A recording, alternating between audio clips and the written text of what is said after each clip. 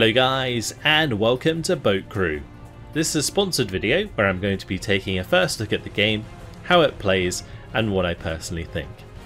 Boat Crew is a game about the Pacific War. You are in control of a PT boat and crew, and your task is to disrupt enemy supply and weaken enemy defences, sometimes even take on larger targets.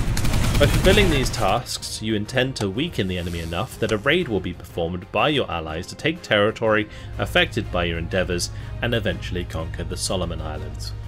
The best place to start is of course the tutorial. It's reasonably thorough and takes you through most of what you need to know to get started. I'll try and briefly sum up the mechanics.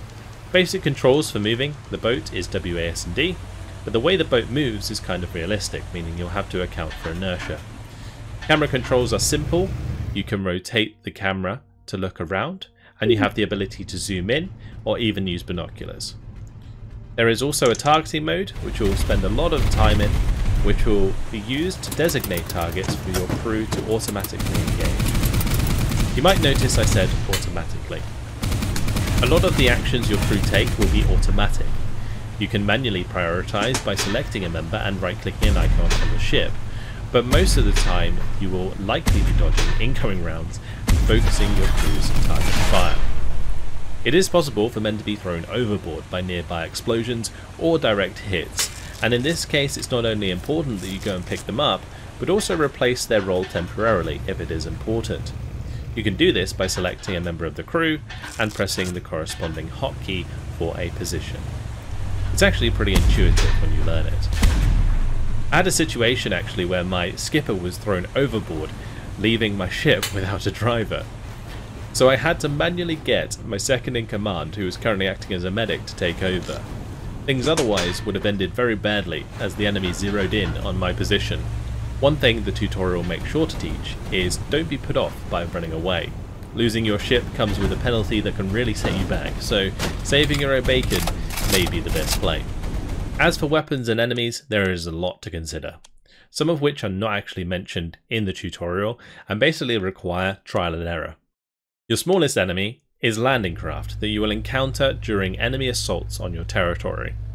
They can be nasty if you get in range of too many at once, as they will all engage with their machine guns. Your best way is to take them out also with your own machine guns, which can be upgraded to have more range and firepower. Following that is enemy PT or river boats. These again need to be respected as they are similar to your own craft. Preferably moving so that you can take them on one by one is ideal. The next tier is the larger ships, like supply ships and even destroyers. Whilst you might want to avoid directly engaging a destroyer, you can engage these large craft with torpedoes or even mortars. These weapons do take practice, and torpedoes can take up a lot of your budget. However, as their capability increases, they are very necessary to take on the largest of targets. Next, there are planes, which are dealt with using air support or your own machine guns. Submarines are also present and require you to use depth charges or rockets to destroy or surface them, allowing you to engage with machine guns or autocannons. Finally, there are emplacements, which defend bases around the region. These can be tackled easier with a mortar or heavier weapons. You can even get an AT gun on your ship. Finally, there are support assets, like air support or artillery, that can turn the tide of a battle in a pinch or help you mop up. At the beginning of the game, it will be important to know what weapons to use for which situation, and not being well prepared can have deadly consequences. This is because you'll initially be limited to a budget, forcing you to change your ship's weapons composition each time you go on a different mission. This leads into the next layer of gameplay, the campaign. After putting together a crew with different traits that you need to consider, this acts as a navigation chart where you can move your vessel around to different locations and intercept enemy forces. You can use old-fashioned line of sight or radar, even transmit to your allies if you need a hand. But radar and transmitting can increase your threat level, which causes enemies to hunt you down in turn, as you'll be giving away your own position.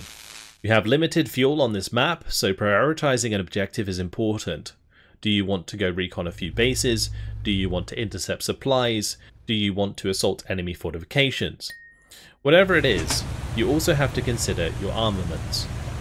By completing objectives, destroying important assets, and gaining more territory on the map, you get a currency called RP, and is the budget that I mentioned earlier. This is used to get upgrades for your vessel, like mortars for attacking bases, rockets or depth charges for the submarines, and plenty more. It's also important to carry resupply, such as medic boxes, extra ammo, and repair kits. These and any torpedoes are automatically replenished each time you visit a friendly base, which you should do often. At these bases you can also cycle your crew and potentially equip your men with life jackets or armour to increase their survivability. The way I like to think of the system is as you build your reputation, hence RP, the military designates you more resources and support.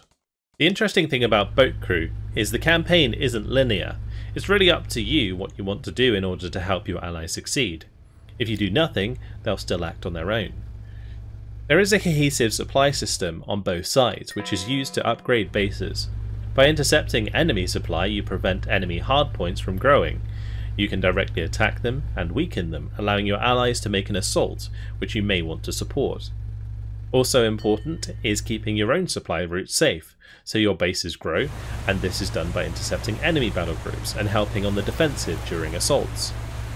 It seems the game encourages you to be more aggressive overall, but you do need to be very careful which fights you pick, as it can get out of hand very quickly if you overestimate your power. The way in which you win the campaign is by helping your allies control more territory so your victory points start ticking up, and by completing other side objectives like hunting special targets. Once you get to 100 victory points, you win. Now aside from the campaign, if you don't have time to complete or load up the campaign, or you need a bit of practice, there's also challenge missions which you can use to quickly test your skills in different scenarios. For such a simple concept, this game has a lot of depth that is only being continually added to by the developers since it's still early access. I personally had a lot of fun zooming around and helping the Americans take the Solomon Islands, following in the footsteps of my granddad, who was actually a British petty officer on a PT boat once upon a time. I think this game is a great pickup, and reasonably priced for the amount of content it includes, with plenty more to come. Hopefully you enjoyed this first look at Boat Crew. I'll leave you a link in the description to the Steam page. Thank you very much for watching, and I'll see you in the next video. Goodbye.